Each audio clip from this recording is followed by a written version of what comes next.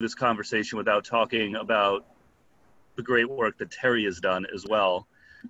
We worked closely together passing a really good bill last year called the Student Loan Bill of Rights, which protects Rhode Islanders who have student loans from abusive practices by their loan companies. Terri was in all those meetings even before she took office. I remember, like, when she was still representative-elect, was in a lot of those working group meetings.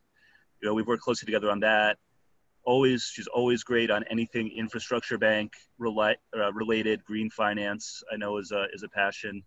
And I think she, being a small business owner herself, speaks very well on small business issues as well, because she speaks from firsthand experience. So thanks, Seth. I didn't want to go the whole conversation without just saying you're doing some pretty great work. So I appreciate that. Thank you.